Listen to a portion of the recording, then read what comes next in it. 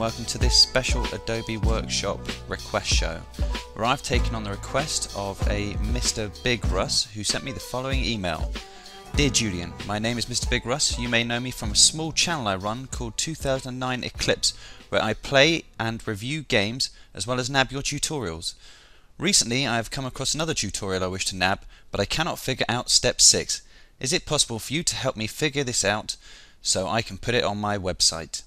Kind regards, Mr. Big Russ. And in all honesty, it's a very good YouTube channel that Mr. Big Russ runs called 2009 Eclipse or Mr. Big Russ 666. You can go there to view game walkthroughs, tutorials, and also reviews of the latest games. So check out these links and go there and visit them. Well, certainly can help you there, Mr. Big Russ. And this is the tutorial that he sent me and that he's got a problem with. And if you want to have a look at it, it can be located at this following address here, which I'll put in large print across the tutorial now. And it doesn't seem that just Mr. Big Russ has been having an issue with this as well. Lots of people down at the bottom here have also been having problems with step 6. They can't get the stroke path to work on this.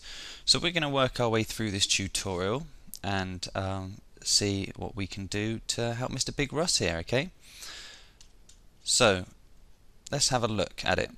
By the way, this tutorial was done by Siva Kumar, okay, and it's quite a nice tutorial on some graphic effects that show you some nice text design and use layers and gradients and Photoshop brushes, as he says at the beginning of his tutorial. And this is what we're going to be making. So we're going to be making this sort of like kind of trendy FX, flashy, sort of starry, wipey, sort of computerized digital thing, okay? But it's quite popular and you see it in lots of magazines at the moment. And if you can learn how to use this in After Effects as well, then you'll be creating some fantastic motion titles. So let's have a go at this tutorial then. So step 1, create the new document. Now he's creating a new document here, so if we just want to go ahead and start Photoshop CS4.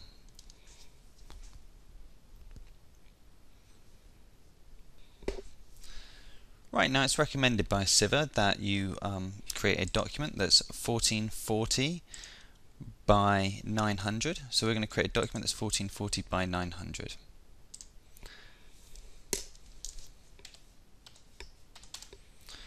By 900, and we'll keep the resolution at 72, which is suitable for web and also television. So there we go, and also that the background is black, so I'm just going to get the paint bucket tool, make sure that black is your foreground color here, and just click, and there we go, we've got our black background there. Right, next step is to choose the text. Now the text, if you're working on some of your computers, you might not have the font that he used in the tutorial. I'll just bring it over here a sec so you can have a look at the one he used.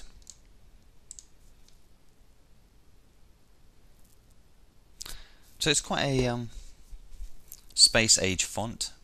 Quite sharp.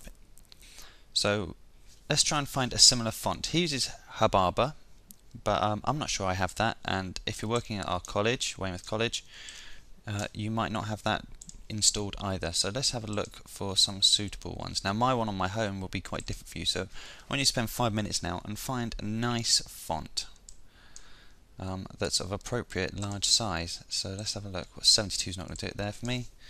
I'm going to crank mine up to 300. Let's see if that's a bit too much. Even more maybe, so 350. Turn it to white by clicking on the colour up the top. This dialog box will come up. And there we go. And I'm just going to type the FX into it. In fact, actually, I think Arial's looking pretty good for me already, actually. I'll have a search around, and I want you to do the same. And spend 5 minutes, pause this tutorial, try and get it to a good size, and see what you come up with. Okay, I've gone through a few fonts, and to be honest, they're all pretty rubbish. This is the one I've come up with. It's Consolus, and I'm using it at 500 point here. I've got it on bold down here, but I'm actually gonna increase it to having almost like a double bold on it. So it's bold and bold again, and you can do that just by accessing it here from the character. Okay, right, let me just dock that again, and let's continue. Right, so the next step is to rasterize the text. Now, rasterizing text means you're going to turn it from a vector image, which you can enlarge to any size, to a bitmap image, which you can apply more effects to, but if you enlarge it, it'll become pixelated. And to do that, we go to our layers window. I right click in this blue area over here on the right layer and choose rasterize type. And then it's now become bitmap image, and if I press Ctrl T, you can see it starts to get jagged edges, so you can't enlarge it anymore. Unless you want jagged edges, that is, okay? Step 4. Step 4 in the tutorial is the adding setting styles. Now, this is quite easy to do. You choose your layer over here, and I double click, left click on the side of it over here, and up will pop this dialog window with the layer styles. And what you want to do is click on satin. So I've applied it. Now this hasn't turned to the satin options yet. If you click where it says satin, you get the actual options for it as well. So I've applied satin. I'm now looking at the options, and I want multiply,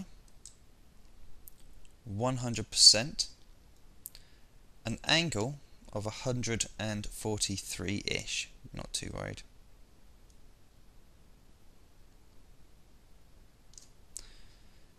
And a distance of 3. If it gets fiddly like that, you can just go over to where it says pixels and type a 3 in, and a size of 3, and OK that. And you should end up with something that looks a little like this. Quite a cool effect actually already. The next step is adding the bevel emboss. So I'm going to go to the effects window again and double left click, bring it up, and I'm going to choose bevel emboss, and I'm going to click where it says bevel emboss to bring up its options. And you want an inner bevel, smooth, a depth of 100, which is already there, direction up, a size of 250, and a soften of 7. Then down here in the shading, we want an angle of 132, an altitude of 26, the highlight mode to be normal, and the highlight color, and this is quite, you have to get this just accurate, is 9 A1 A82, and that gives us this purple color. Okay, that. Down here to the shadow mode, and we want that to be normal. I click on the color again here, and the shadow color now is C5DF27, which gives this sort of like yellowy lime greeny type color. Oh, let me press OK there. And the opacity is 27. It's OK that. So we've got this kind of look going along now, okay? It's quite funky.